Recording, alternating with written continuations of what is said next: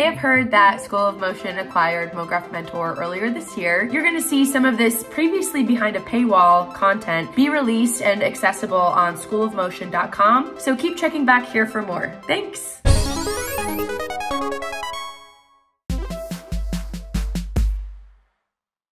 We're gonna have a little bit of fun now talking about, bringing some of this keyframing stuff that we're talking about, some of these animation principles, using shape layers, talking a little bit about gradients and what we can do in there, and also introduce this idea of using mattes and blending modes to kind of blend shapes together. Another really commonly used way to leverage simple shapes, this kind of 2D design-driven work that we're talking so much about here in this class. So let's go ahead and jump into After Effects. Try to create something really beautiful. You're free to freestyle on this, customize this, or just copy it exactly because you want to understand this process. Well, let's go ahead and dive into After Effects and try to make something beautiful. So let's go ahead and create a new composition, and I'm going to take the duration down to about 7 seconds because I want this to be pretty short. I'm going to work at 24 frames per second, a classic kind of film frame rate. And I will name my composition Eye Reveal. Now, I want to focus on two things here. I want really good flow and energy and a feel of kind of like a flourish. So like a bit of a classic ease in, ease out, where I'm going to start a little bit slow and then try to build up to something that looks really cool, which is this eye reveal animation, and then try to position all of my layers in a way where I can end up with a really beautiful composition. And use these blending modes to create kind of a fun optical illusion. I'm going to basically need to create a bunch of ellipses here. And so I'm going to start in the middle and just go ahead and create a first one. Now, I want to think about the design principle of contrast and variety. So I want these to start out at different sizes and different scale. And I'm going to choose to create multiple shape layers as opposed to putting everything inside of one shape layer, just because this is not going to be a terribly complex scene. So I think it's going to be easier just to work at the layer level. So let's go ahead and start creating some smaller circles. And I'm going to hold Shift, and I'm not going to worry about the anchor point just yet. Then I'm going to make sure I click away so that I'm creating a new shape layer. And then I'm going to create another one at a slightly different scale. Then I'm going to click away again. I still have this tool selected. 1, 2, 3, 4, 5. I'm going to click away again and then create a 6th shape here. And just creating kind of a random layout. We're going to want to change this. Then I'm going to select all of my layers over here by clicking up here on layer 6, holding down Shift, and then clicking layer 1. Then I'm going to toggle these closed for the time being. Now, when we're working with blending modes and we're going to use soft light and difference, and we're going to do all that, the background is going to matter. So I want to introduce the background right now. We can go about that by adding a new solid to the scene, and we can control click here again in the sub menu to add a solid, or we can come up to the layer menu and say new solid, or the keyboard shortcut is Command Y. And when we hit Command Y, it brings up the solid settings menu. And so right now, I actually want a solid that's going to be 1920 by 1080. It's telling me it wants to make a 1080 by 1080. The shortcut to just fix that is say make comp size. So now it will match perfectly the size of our background. It comes in this black color, but I want to add a 4-color gradient to this so we can get really crazy with gradients. So I'm going to come up to the effects menu and say generate 4-color gradient. And this creates a really vibrant 4-color gradient that gives us an effects panel up here on the top left that we can manipulate, the points and the colors. And before I move on from color in the background, I basically think that I just want there to be a generally warmer environment. And, some of this can be a little bit more orange, or a little bit more, let's pull this one towards orange a bit, and this first yellow one a bit warm as well. So I find the 4-color gradient useful to create a little bit more of a subtle, gradient as opposed to just being so crazy. But when we add a little bit of color grading and contrast touch, it should even, ramp up the amount of contrast that we have in this background. Now, so that's just a little bit of my approach and how I like to go about it. So we have 6 shapes, and I'm going to want more, but I just wanted to put these first 6 in just to start messing with the gradients here and seeing what kind of look we can create and how we can kind of blend things together. So the current gradient we have, I'm definitely not going to keep. So let's go ahead now and actually create some really a little bit more all over the place, interesting looking gradients. And more importantly, I want to make sure that I get in here and kind of even out the distribution of these gradients. So I'm just going to quickly go through, and this is where we can really have some fun and be creative here. And something like green to lighter teal. Again, making sure that each of these are distributed. So yeah, we're gonna get really wild with it here. And once I've got a few base values in, now the eyedrop tool can become useful because I'm gonna want there to be a bit of color harmony here. I don't necessarily want it to be too crazy. You know, pink to orange is always pretty amazing. And I can click directly on the shape right here and then click on the fill menu. So this does take a moment, but you know, when crafting the look of the scene, this is definitely time well spent. And I generally like this blue, you know, cutting against this warmer environment, having this cooler, you know, tone in the foreground, I think is definitely pretty nice. And I'll make sure this gradient's stretched out. And then layer 2 here, this shape is kind of our last. And come to this gradient fill and make sure that's good to go there. So I've got kind of a fun, interesting mix. Some of my tones look a little bit muted while some other ones are a little bit hot. That may be worth fixing really quickly before I move on. I do want to keep a consistent value structure. I don't want there to be a value structure all over the place. I think this actually is an important place to, yeah, I think I maybe made that green just a bit hot. And so that feels a little bit more cohesive. A little bit more muted. So now let's talk quickly here about blending modes, and then we'll start to duplicate some of these and build out some of where we're headed. Now we have this button at the very bottom of the menu that says toggle switches and modes. And here in After Effects, there's so many submenus assigned to each layer that literally they give us a button that says toggle the switches, toggle the submenu and options, because they didn't want to stack, you know, all of these menu options here. They're trying to make the interface as user-friendly as possible, but it does create a situation in which you've got to know that, you know, on one menu, you've got your, you know, your 3D switch and your motion blur, and then on another menu, it's got your track mats and your modes, your blending modes. And so blending modes, if you're not familiar with it, is similar to Photoshop, where you basically choose ways to blend one layer into another. So like overlay is a really common one, and we'll see that then it basically looks, you know, like really low opacity. We could choose something like hard light, so now it just looks a little bit more present there. We could choose something like difference, which actually kind of subtracts from the layers beneath it and creates a blend in the difference. So we saw when we selected difference, now it basically subtracted the background behind it, and then this shape here as well.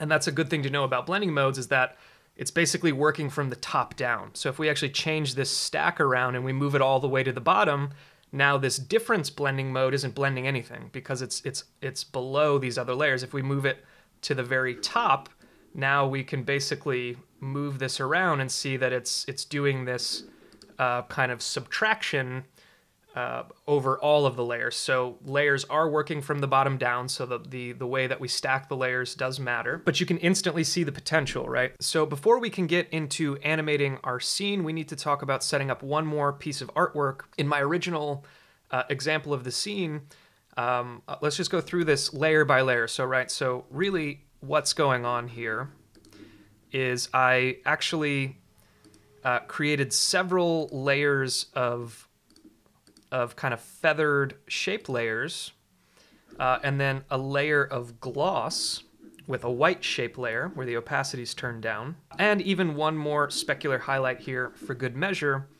And then each of these additional layers is actually parented to this base shape layer. So if we turn them on one by one, as we're watching this animation, we'll see I have a position and a scale animation just on this base shape, and I can see even a little mistake there. But I basically, I'm trying to get that flow, right? A little bit of anticipation, and then it flourishes up into the camera, and then it kind of settles, and then it goes back down.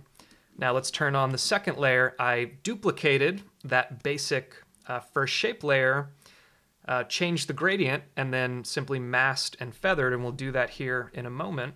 Then I went ahead and did it again with kind of a pink gradient, which is set to soft light. Then I did it again with a yellow gradient and rotated that mask a bit.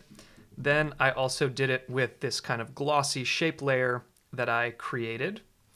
And because they are parented to the base, and then I'll turn on that last specular highlight, it is parented, but each layer also has a duplicate of the scale property. So let's go ahead and build this, but I'll just show you the final result here, where this is really going to help give a kind of floaty exponential scale feeling to this animation that's going to help us blend in with the other elements. So just to give you a preview, then we have this second element, which is just set to an overlay.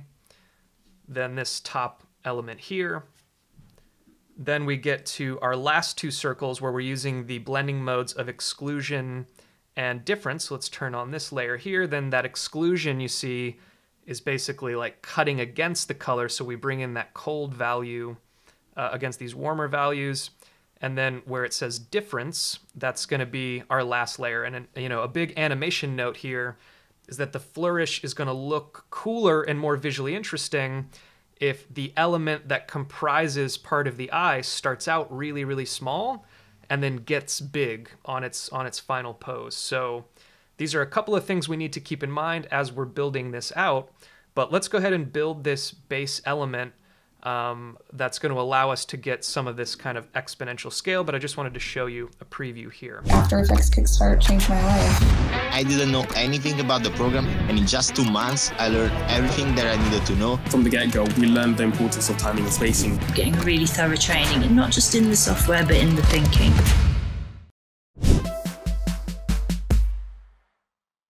So I'm going to come back to the scene that we are working on here, and I'm going to solo this base element and try to recreate what we just looked at an example of. And basically, I want to call this my main layer, and then I'm going to hit Command D to duplicate it. And now I actually want to mask a bit of this top layer, and just so that we can see the difference in this top layer, let's go ahead and change. Actually, on these layers, instead of gradients, we can just use basic fill colors because we're going to kind of mask it on as a gradient. So I'll choose kind of a light blue. And now with this ellipse tool selected from the top menu, I've got to make sure that I toggle over to creating a mask as opposed to creating a shape. So if you start to draw it and you're just creating another shape, it's because you need to toggle this switch up here. Then I'm going to create kind of a big circle. Oops. And now that's going to add a mask to this layer here that I can toggle down these properties and feather this mask. So I just want to add this blue gradient here, and if we go ahead and solo it, what we end up with is a layer like this, where we have one hard edge and then it just kind of gradiates out and has no opacity whatsoever because the mask is simply drawing it on this way. And so I want to stack a couple of these because it's just going to look really nice when we start to scale up and we do this parenting to see these gradients and these colors pull apart while keeping these edges here. So let's go ahead and make some duplicates of this by hitting Command D. And now an easy way to kind of make this work is simply to hit W on the rotate tool and just change this to another part of the base sphere here and add a little bit of a different color, maybe a yellow. Hit Command D again, hit W to rotate, kind of bring it over to this side, and maybe choose something like pink. We can bring on that main layer, and it may look a little bit crazy. I'm going to make one more duplicate, and I'm going to hit M on this layer to bring up the mask path, and I'm going to delete that first mask that we had. And then I want to make this kind of a glossy layer. So I'm going to choose white. And then I'm going to come up to this top menu and I'm going to choose the pen tool. And the keyboard shortcut is G. But I want to bring up the pen tool. And again, make sure that I come and toggle that I'm creating a mask. And so I'm going to basically create two masks here that are both set to subtract. So a mask, when we draw it on, it can either be set to add or subtract. I want to then create a second one and just create kind of a pinching, glossy, somewhat circular shape. Now, if I want to convert any of these points, I can come back to this pen tool menu and we'll see right here it says convert vertex, and so could create a little bit more of a Bezier here. We can hit V to come back to our basic selection tool, and if we hit M on this layer, we just need to make sure again that they're both set to subtract, so we end up with something in this kind of lane. Then if we hit T for transparency, it brings up the opacity, and we can dial this opacity down a bit. So it just feels kind of like a glossy element, but not too much. So now we can do as we said before and do a little bit of parenting. So layers 2 through 5 here are really all detail layers. And I'm gonna click on this blue box right here. And I'm just gonna change the color so that I know that really this whole batch of layers are just the details of this base layer. Now, if I just close all these, basically what I wanna do is parent layers 2 through 5 to the main layer. So now if the main layer starts to scale or starts to move, that's going to be a child of this main layer. Now, if we go ahead and select all of these and do like we did in the example that we just quickly covered and do a scale animation on all of this, that's where we're going to start to see that exponential scale. So we know we want this element to kind of flourish on. So I'll go forward to about 1 second and we'll set keyframes at 100, and we are going to put keyframes on all of these. Then we'll come here and we'll zero that out. Now we'll have this scale up, and then we'll have it overshoot, but we'll worry about that in the graph editor, and then we'll build some anticipation until it starts to scale up all the way until really this element is going to become the main pupil of the eye. And right now we're still going to need to worry about blend modes and kind of refining the look, but this is going to be kind of the center point of the animation. We'll go far enough to put the edge of that kind of mask off to the side there. Now at this point, I think we should grab all of our scale keyframes, use the keyframe assistant and say easy ease just so we can get into our graph editor. And right now we're looking at the value graph. And so we need to kind of think about timing and spacing here. And let's think about the fact that, right, we want this to actually kind of come out pretty quickly, just kind of pop onto the screen pretty quickly. And then what we really want here is some overshoot and some anticipation, and then a really quick flourish, a really quick move. And so by default, this tangent is broken. And so we're going to want to grab this tangent and do as we did before and convert it to auto Bezier. And now I know that basically if I have this line, right, if I go up above 100% and then it comes back down, now we can start to build some anticipation as this builds up, and then what we really need is for this movement to be really fast. So we need to grab this end piece here and really try to ramp it up. And so this will be our first look at the kind of movement. And I can tell off the bat it already looks a little bit sluggish. And I'm going to turn down my resolution to 1/4 because when we're animating, we're really just concerned about, getting this right as quickly as possible. And I'm just going to grab all of them by selecting all the keyframes, which is going to bring up this bounding box. And I'm going to shorten the timing on this. And let's see if that feels a little bit snappier. So I should define the end of my work area so we can watch this on loop. And so that still feels a little bit sluggish. We could push this a little bit further here by exaggerating this curve even more, and then maybe even allowing for a little bit of overshoot here. And so this curve right here in the center is really what's going to drive the feeling of this here. And so that feels a little bit better. That's a little bit quicker. And I think I'll, one more time, grab my entire animation and just shorten up the timing even a little bit more to get to this pose.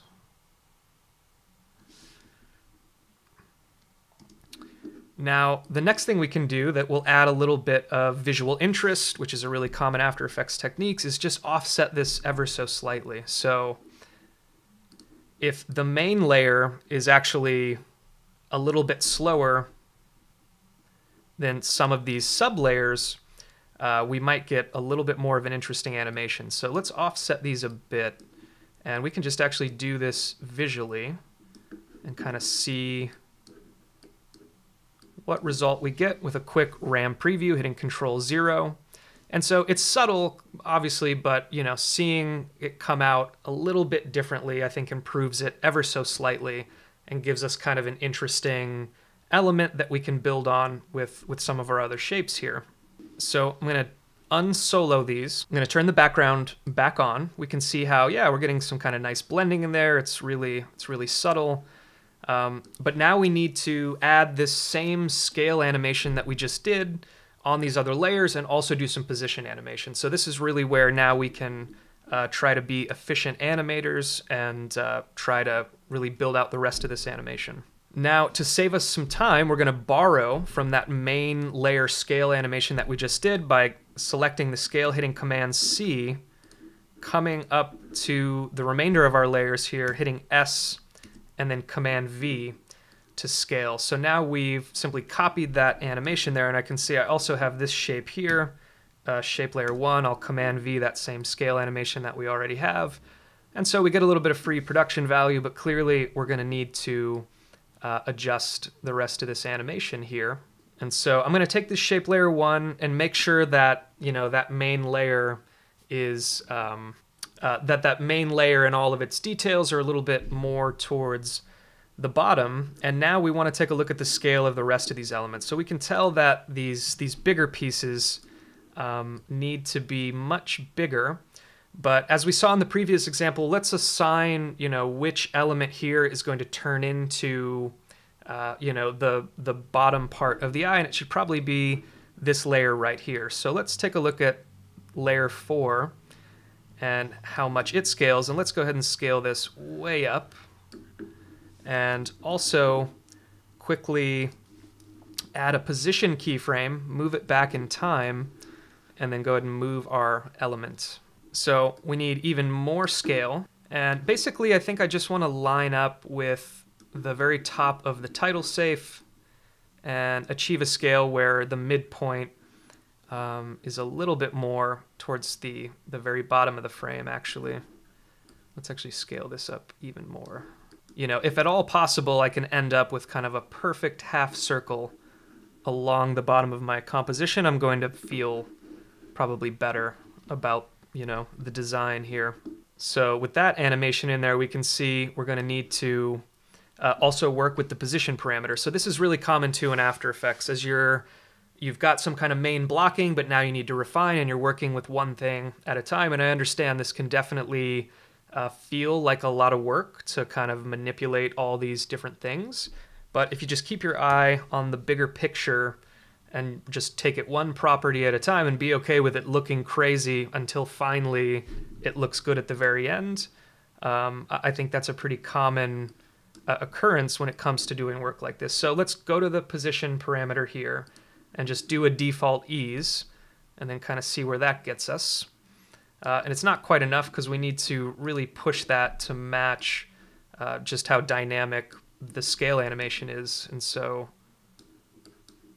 we'll just use the velocity graph here and see if we can't just line up when that position really goes. And so it's going way too early. So, you know, that's pretty good for the bottom half of the circle. We might just need to kind of readjust where some of our layers are, some of our layer order. And this is where just literally, you know, pulling this guy under some of these other layers starts to make that feel a little bit more interesting for us. we need to now think about what comprises the top half of the eye and what shape is going to get assigned to that and how we're going to manually put that in place. And so as we watch our animation here, I actually think it's going to be most interesting if this small element as well comprises the top half, because I think it's just the most dynamic if the other shapes are moving up slowly to have the smaller elements really make a dramatic move towards the center. So here we want to, again, let's set a first position keyframe, and we'll have to go back and really massage that, but then we'll go back to scale and make this way bigger, and let's just quickly choose a different mode just to see, and we'll have to play with that, but then we'll come up and start to change the position here, and let's see if we can match. Yeah, so that's too big. I do want to match generally the kind of half circle that we're getting on the other side. And so you can see, all right, that's getting us pretty close. And of course, that's going to look a little crazy. And that's going to have to be refined. But while we're here, let's actually put this here. Let's see if we select difference for this one, and we come to this layer and choose exclusion.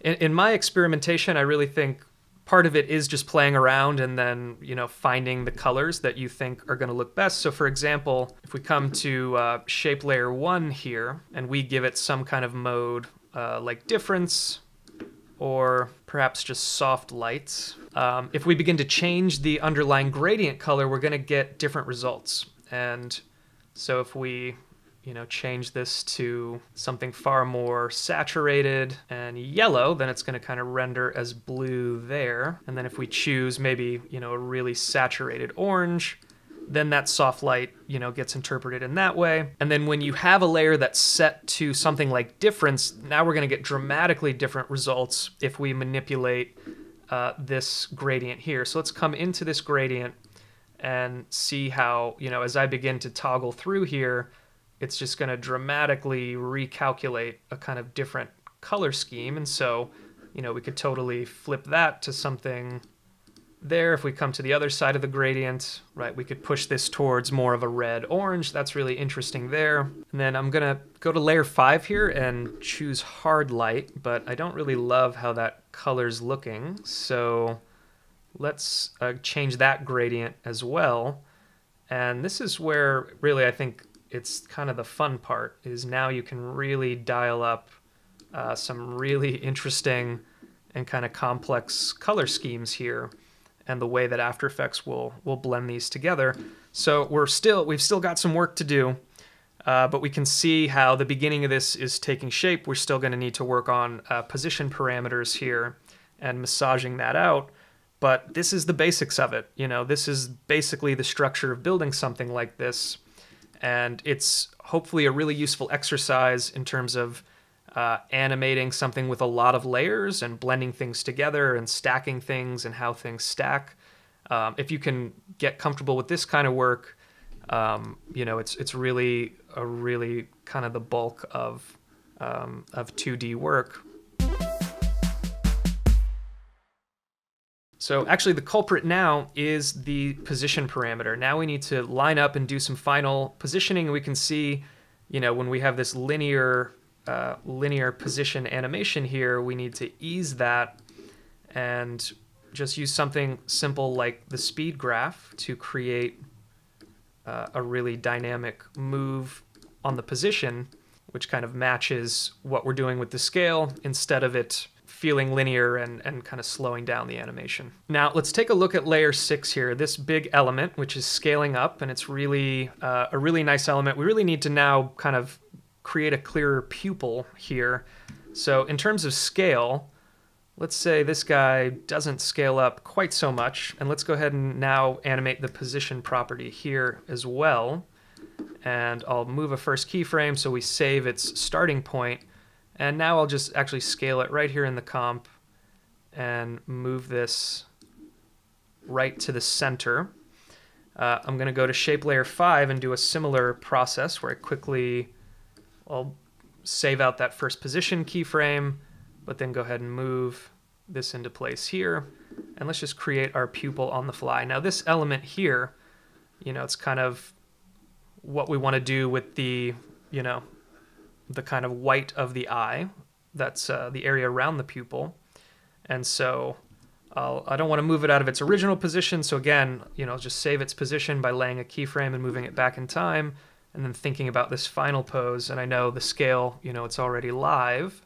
And then, you know, as we're going, I think question of how these things blend together. And so this gradient here on shape layer 2, if we bring its fill open, this is, you know, clearly change a lot about this look, since this is one of the kind of main driving pieces of the animation here. So, you know, as we toggle through the color wheel, we can see how that's, you know, that's blending. So it's actually kind of fun to do something really, really vibrant. For this center element, which is essentially shape layer 6, let's just take a look at, its gradient as well. So it would be nice to add a little bit of a darker contrast. A pupil should, you know, be somewhat dark.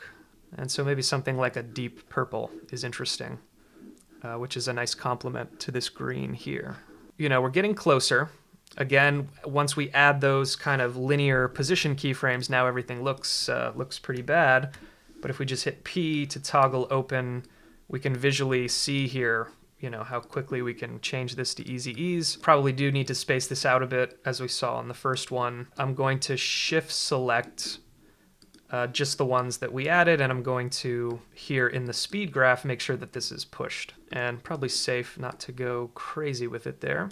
And so quick RAM preview shows us, you know, we're getting some interesting colors. We're getting to this kind of cool shape. You know, we've got the small elements becoming the big elements, and I think that's working pretty nicely. As a next step in this, I think it just still feels a little bit sluggish.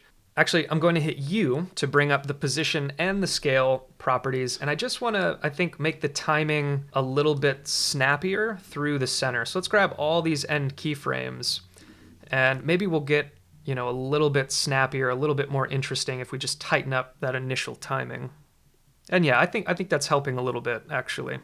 Now, this glossy element here, I think, is just too much of a visual distraction that I didn't really intend. I'd just like to take a look at maybe if we change up its blending mode a bit, or actually just take its opacity down even a little bit more, so it's a little bit more of a subtle element.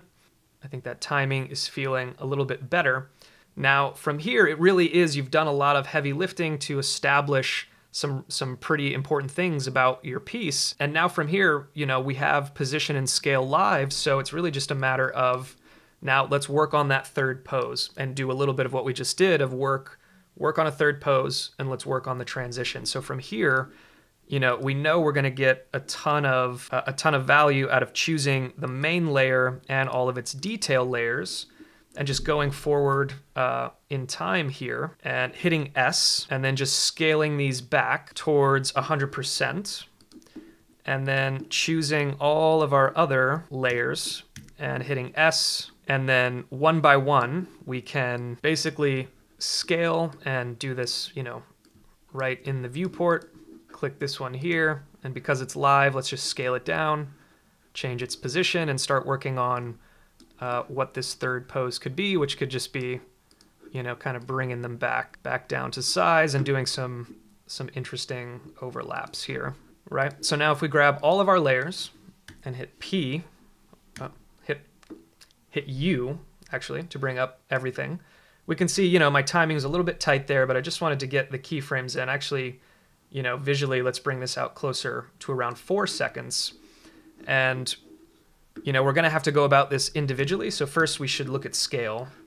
And we're not going to want this uniformity, and we probably already have too much uniformity. And so I'll quickly just try to break up any uniformity I see in my keyframes, because something like this, I think, benefits from just a touch of offset. But here we can see this really isn't eased enough for what we want to do. And so here I'm going to say we want this to be way more eased, because we want to hold in that center position much longer, and we just want it to be really quick there.